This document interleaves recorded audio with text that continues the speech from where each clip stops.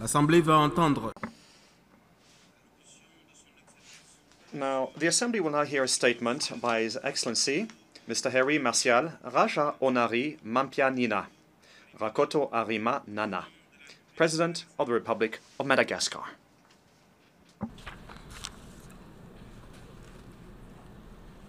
Au nom de l'Assemblée générale, On behalf of the General Assembly, I have the honor to welcome to the United Nations, to His Excellency, Mr. Harry Martial Raja Onari Mampia Nina, Rakoto Arima Nana, President of the Republic of Madagascar, and I invite him to address the Assembly.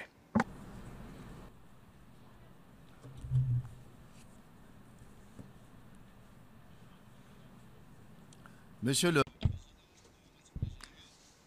Your Excellency, the President of the General Assembly, ladies and gentlemen, heads of state and government, Your Excellency, Secretary General, ladies and gentlemen, heads of delegations, ladies and gentlemen, it is for me a source of great pride and a tremendous honor to take the floor at this rostrum at the 72nd session of the General Assembly of the United Nations. I am speaking as President of the Republic of Madagascar on behalf of the Malagasy people, but also I'm speaking as President of the Organization of the Common Market of Eastern and Southern Africa, COMESA, and finally as acting President of the Summit of Francophonie. Allow me, Mr. President, to welcome your election at the head of our Assembly and to repeat to you our sincere congratulations and our warmest congratulations. Madagascar, together with you, as Vice President of this Assembly, which brings together 193 member states of the United Nations, but also after having welcomed on the 26th and 27th of November 2016 the 16th Summit Meeting of Francophonie, can only support the values and the ideals which have brought us together here. We are trying to create together a fair and more stable world made up of development, peace, security, and international law. And so it is that the subject of our debate, focus on people striving for peace and a decent life for one and all on a sustainable planet, is a challenge to each and every one of us. This precisely because the very raison d'etre of every state is to ensure the well-being of its people and to make possible ways and means for them to make their own choices. Madagascar believes that the choice is clear and obvious. We have placed human needs at the center of our concerns. And so we welcome the relevance of this topic, and I'm happy to share with you what we're doing and what we're trying to accomplish in Madagascar and have been trying to accomplish since 2014 to give Malagasys a better and decent life. When I was elected by the people of Malagasy to preside over our country after a long process getting out of a serious political, economic, and social crisis that lasted more than 5 years, was a great challenge. I had to face a great challenge. This country had a population overwhelmed for 5 years by international sanctions, and these increased the rate of poverty until it represented 92% of the population. There was food insecurity, there was malnutrition, and the logical consequence of that was political and social instability, a lifeless economy, without mentioning corruption and insecurity. But we have decided to meet these challenges because we are basically convinced that Madagascar has no reason to remain poor. We've got great potential, and more than 50% of our people are women, and 61.3% are less than 25 years old. So if each and every one of us makes a contribution, then the optimist that I am truly believes in economic recovery. and we believe in economic reconstruction, leading to renewed growth. These three goals, if achieved, can place men at the center of our concerns. Like many of you, leaders and those with responsibilities here in this hall, I'm a born optimist. I'm optimistic about my country, I'm optimistic about my continent, and I'm optimistic also about our collective future.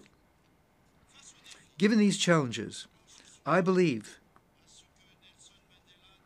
very much in what Nelson Mandela often said. He said, after having climbed a great hill, one realizes that there are many other slopes to scale. This always seems impossible until is actually done. End of quotation. This statement unquestionably remains valid for each and every one of us. Today, we are now a year away from the 2018 presidential elections in Madagascar. After much hard work and relentless efforts, I can say that Madagascar has reached a new stage. It's a stage that warrants every kind of hope because of the progress that's already been made, both in terms of political stability, although it's still fragile, and from the point of view of the economic and social outlook. In this framework, I can say that since 2016, Madagascar has received 6.4 billion American dollars in terms of investments and global assistance from institutional donors. This makes it possible for us to begin to invest in key sectors of our economy to promote the future of our country. And so it is that building sites have been opened everywhere. We've considerably reduced poverty in our country, and we've acted in favor of certain segments of society which are the most vulnerable. Also a part of these efforts are strengthening our institutions, promoting good governance, creating conditions to calm the political climate, especially by creating the National Council for National Reconciliation, by developing a national plan for development to re-energize our economy by truly developing our wealth. The policy to establish basic infrastructures in many sectors is beginning to bear fruit. We've been helped by many of our partners who have joined with us in implementing the bases of the National Development Plan, 2015-2019, in the fields of agriculture, cattle raising, energy, and fishing. Finally, we have shown that Madagascar can play a part on the global stage by successfully hosting and organizing regional and international summit meetings, including COMESA, and hosting the Summit of Francophonie, of which we have become the president. This year, we propose to continue projects such as establishing special economic zones in 2 areas. We've created a pilot digital city to accelerate energy transition, to strengthen our infrastructures, to improve education and public health. Still in the social sector, we are investing in education, training doctors, training teachers, and training engineers. In order to achieve Sustainable Development number 4, the government has established a sectoral educational plan, which is ambitious, so that children in Madagascar can have a quality education. We're also investing in rebuilding a healthcare system which had been totally ineffective over the years under sanctions. We have thus reopened health centers which had been closed during many crises in order to give a new form of dynamism to this area and to create a whole new country in this respect. Globally speaking, we've established a platform for establishing a new healthcare system throughout the country, and we have a close eye on various illnesses. Madagascar has given itself an epidemiological surveillance system which is electronic, and this makes it possible for us to survey in real time 28 potential sicknesses which can be epidemics. The government has also promoted actions, long-term actions, such as launching universal health coverage, reducing maternal and infantile mortality, and this is an important part of health for women, newborns, and children. In the area of nutrition, the budget to nutrition has been increased. Agricultural production has been diversified, water projects, sanitation, and specific nutrition projects to benefit vulnerable populations have been implemented as part of the national plan for nutrition. We are investing also in infrastructure. This in order to create jobs and to accelerate economic growth. We're investing in ports, in highways, in bridges, in airports, and this will bring Madagascar back into the world economy. And we are promoting our tourist industry to create jobs, which are decently remunerated, and in order to preserve our ecology and biodiversity, which in the world are unique and inestimable. Then, in this framework, Madagascar has always tried to respect our international commitments. The commitment, which we entered into in Durban in 2002, to triple the surface that is protected, has been honored. Today we have more than 6,900,000 hectares, plus marine areas which have been protected. To fight effectively against poverty, it's imperative that we create in a lasting way wealth for the largest number of people, while at the same time ensuring responsible management of natural resources and by fighting against global warming. It is also a matter of urgency that we prepare and implement appropriate, lasting development, a low-carbon growth, which is inclusive and shared, which creates jobs, especially for young people and children. This must be the economic model for tomorrow. In this way, we can ensure that future generations will have better living conditions in a protected environment. Given climate disruptions and the threats to natural resources and biodiversity and ecosystems, we have no choice but to act swiftly. We must not waste time. And so it is that we support the initiatives of the French president to put into effect a worldwide agreement on the environment. Now I have an opportunity to thank the Kingdom of Morocco, which has just, within the framework of bilateral South-South cooperation, given Madagascar, which has been struck at the present time by a drought, financial assistance. This is what one can call concrete action. Our agriculture represents 26.4% of our GDP and employs more than 75% of our labor, and this is considered as one of the driving forces of our economy. Today, we are making extra efforts to meet the challenges involved in developing agribusiness. We are engaged in land reform to make it possible for peasants to enjoy ownership of property. We're increasing productivity.